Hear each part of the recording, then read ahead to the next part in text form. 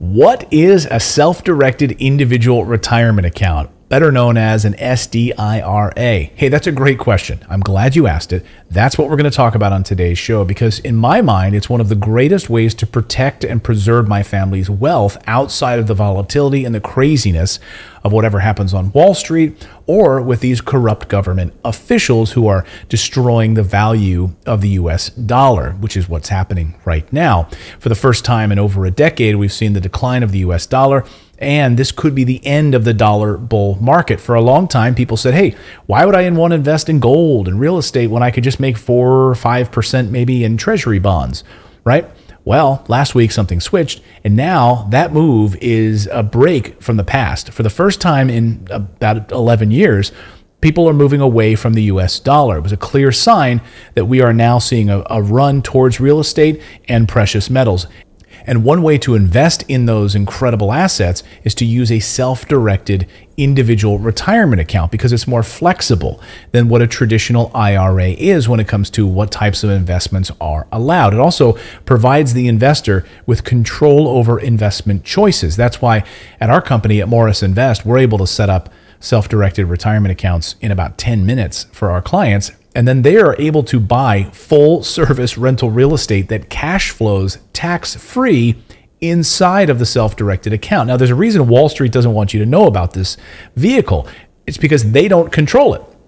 This is not one of, Wells Fargo's accounts or a Fidelity account. No. This is your own account. Gives you full control of your retirement. It's not restricted to the standard IRA investments, stocks, bonds, CDs, mutual funds. No, you can invest in just about anything inside of your SDIRA. It's designed to allow for a variety of investment options, such as using retirement funds to purchase rental real estate, digital currencies, precious metals, and other items of interest.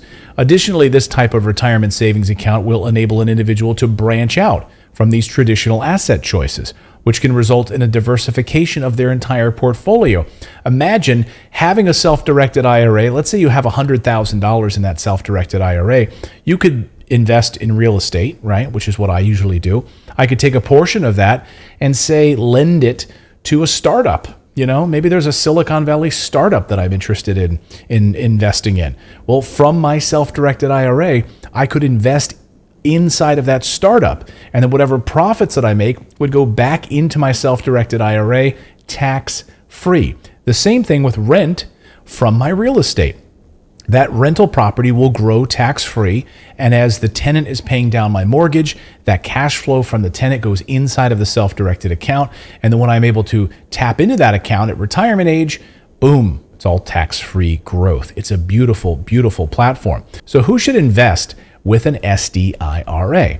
Well, SDIRAs are best for those people who wish to have more control over what they invest in, and who would like to maintain control over their investment. Alternatively, when your money is tied to a traditional IRA, someone else is basically in control of your money. Again, this is why Wall Street doesn't want you to know about this, okay? Because they make money off of you investing using their vehicles.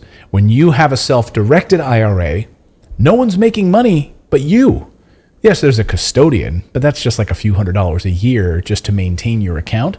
But Fidelity is not making tens of thousands of dollars off of the funds that they chose for you inside of your 401k. You see how this whole corruption works? Again, a 401k plan was never meant to stand on its own.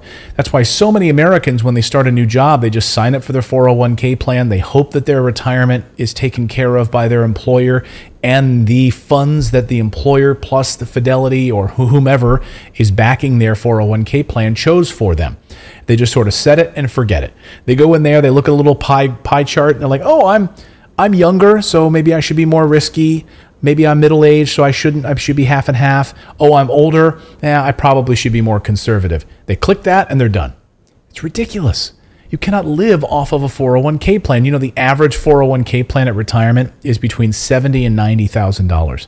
So when you retire, you're going to live off this pile of $70,000 for the rest of your life? It's not going to happen. It's a joke, and basically they've been lying to you for many, many years. Now, the beauty of a self-directed IRA is that you are in control of your funds. Plus, look, the stock market ultimately steers the ship as to how much money is in your account. So if you've got a 401k plan, you don't know. You're at the mercy of that stock market. I mean, just look what's happened over the past year. You know, if you would like to be one of the people who actually can make your own calls and calls the shots on your own future, then that's why an SDIRA is right for you. Additionally, you may have a particular interest that will enable you to put your knowledge or your passion for a particular subject to good use. You know, it might not be real estate like it is for me. It might be something totally different that you use your self-directed retirement account to invest in. For instance, maybe you're an expert in cryptocurrencies. We certainly need you right now after the collapse of FTX over the past week. It's been a disaster, right? So maybe you have a passion in that. Or you do have a passion in real estate. You know, what you can do is you can use your funds to invest in these areas. It would be a really smart move, as well as enjoyable, because you're saying, okay, my hard-earned money is not just investing in some random mutual fund that my employer makes me invest in. No, I'm actually investing in, you know, a group of townhomes, a group of vacation rentals, a long-term buy and hold piece of real estate, whatever it is, right? You can do that. Please note, though, that although you do have control over what you invest in, by law, an SDIRA account will always have that custodian that I told you about, a trustee who is in place that oversees the account to a certain extent. Now, if you book a call with our team at Morris Invest, I'll have a link in the description. Our team can help you get set up with a self-directed account in about 10 minutes. It's that fast. But then you have total control, and the custodians that we work with are fantastic. And they're really inexpensive. I'm talking just like a few $100s a year for them to be the custodian of your account. That's it. You're not getting hit with all of these hidden fees. Like, I had a financial advisor years ago when I lived in Philadelphia, and the hidden fee, she was charging me like $15,000, but I didn't know it was buried deep within the text. Deep, deep, deep. They hid it from me. That's the total difference between working with like a financial advisor and having checkbook control of your own self-directed IRA. It's all right there. It's totally transparent. There won't be any hidden fees anywhere. That's the beauty of it. So what can you invest in with a self-directed IRA? Great question. Well, for those who are new to self-directed IRAs, you might be surprised as to what type of alternative investment options are allowed out there. So let's take a look at a few options that you'll have if you switch from a traditional IRA over to a self-directed IRA, or even leaving a 401k and moving over to an SDIRA. So number one, and my favorite, is residential real estate. The reason I love investing in residential real estate, and that's what my company is built on, is because that grows tax-free. So not only am I having a tenant that's paying down the mortgage or loan on the property, which I would get, right? So I'd have a loan on the property, I'd put up some of my own money from my retirement account. So let's say I had like $50,000 in my retirement account to work with. That's like a down payment amount. Well, then I would have funding and financing from a bank for the rest of it. And then it's growing tax-free inside of that account because a tenant is now paying the rent and is giving me increased equity, paying down the mortgage simultaneously.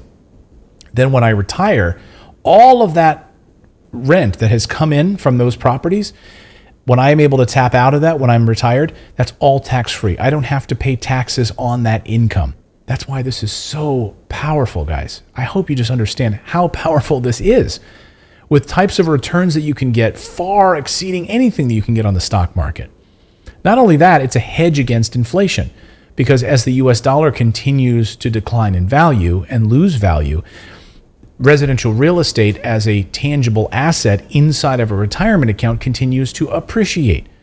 Again, I could go on and on and on about residential real estate. I love it. Okay, what about commercial properties? You could own an office building, something like that. Commercial properties, also fantastic. What about raw land? I could buy raw land inside of my self-directed account. Maybe I find a plot of land for $5,000 in a good area. Great. I buy it in there, it's in there, and I don't even touch it, worry about it. The taxes are paid out of the self-directed retirement account. And 15, 20 years from now, maybe that raw land has appreciated in value. Great. Now, I like raw land, but you do not get the benefits that you get from actually having a structure on the land. That's why I love residential real estate so much. You get the tax benefits in a way that you don't get from just straight up raw land. What if you wanted to buy trusts, trust deeds and mortgages? You can do that. You want to buy stocks, bonds, mutual funds? You can still do it, right? That's the beauty of a self-directed account. Just because now I've left the confines of my 401k, well, now I can still invest in stocks if I wanted to. I can still buy treasury bonds if I want to. I can do all of that in the self-directed account, but now I have control. When most people sign up for a 401k plan at their employer, they're given a very narrow set of things that they can invest in. And a lot of times, the funds that they get to pick from include the company's funds for whom they work. So they work for Home Depot, they have to buy Home Depot stock. Like, what a scam that is, right? No, now you get to pick what you want to invest in. Startup businesses, like I mentioned, you can buy maybe and invest in a startup, a Silicon Valley startup. If you have a friend who's starting a business, you'd like to invest out of your self-directed account, you can absolutely do that. What about precious metals? I'm a big fan of gold and silver. You can do that as well. What about private stock? Not even on the stock market, but private stock. Digital currencies, if you're into crypto, oil and gas, other commodities. You can invest in limited liabilities companies, limited partnerships, annuities, promissory notes, tax certificates, tax liens, agriculture. You get my point. The list is pretty endless. That's why I love the flexibility of a self-directed IRA. It's a really powerful vehicle. And again, this is why Wall Street doesn't want you to know about it. They want to control your finances. Funny story, when I was leaving my employer many, many years ago, when I had a day job, and I really wanted to invest in real estate using my 401k. I had all this money in my 401k, but it was tied up in these crappy stocks. And I wanted to be able to leverage that and buy real estate. So I called up Fidelity, who was my, whatever at the time, my accountant. I said, hey, Fidelity, I want to, can I set up a self-directed account with you guys? I want to invest in real estate. And he said, well, yeah, you can do self-direct what you want to do. And he was lying to me. And I said, oh, really? Because I knew he was lying to me. I just was waiting for him to admit to it. And I said, so you mean to tell me that if I found a piece of rental property, an investment property, I could use my 401k, we could set up a separate account, or I could transfer it out of here and I could buy this property? And he said, oh, no, you can't do that. No, but you can invest in real estate stocks if you want. Which is a joke. Who would want to invest in a REIT or real estate investment stocks? As Tom Wheelwright likes to point out, that's like 3 steps removed from actually owning real estate. You don't get the tax benefits of owning real estate through a REIT. I said, no. No, I'm not going to invest in a real estate stock with you guys. I want to invest in actual real estate. I said, sorry, you can't do that. So I had to wait till I left that employer before I could take my 401k and roll it into my self-directed IRA, which would allow me then to buy multiple rental properties that now grow tax-free. Now, if you're interested in learning more about this, our team can help you get set up with a self-directed IRA in literally 10 minutes. Just go to morrisinvest.com. We'll have a link in the description below. Click on the book a call button. It's totally free. We'll get you set up. And we also build brand new construction rental properties from the ground up, which if that's your cup of tea, great. Have a discussion with our team members. Then you could buy one of those properties inside of your self-directed IRA and watch it grow tax-free.